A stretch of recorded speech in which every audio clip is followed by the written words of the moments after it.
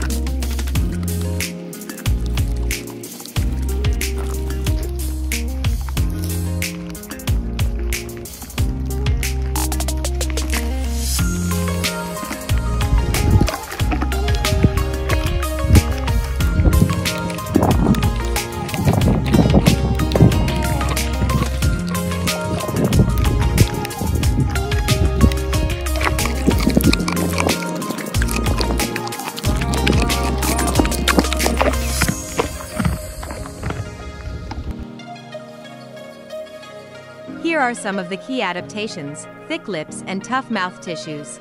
Camels have thick, tough lips and specialized mouth tissues that help protect them from the sharp spines of cacti. They can grasp and manipulate the spiky plants without injuring themselves. Selective feeding. Camels are selective feeders, and they are adept at choosing the parts of the plant that are less thorny.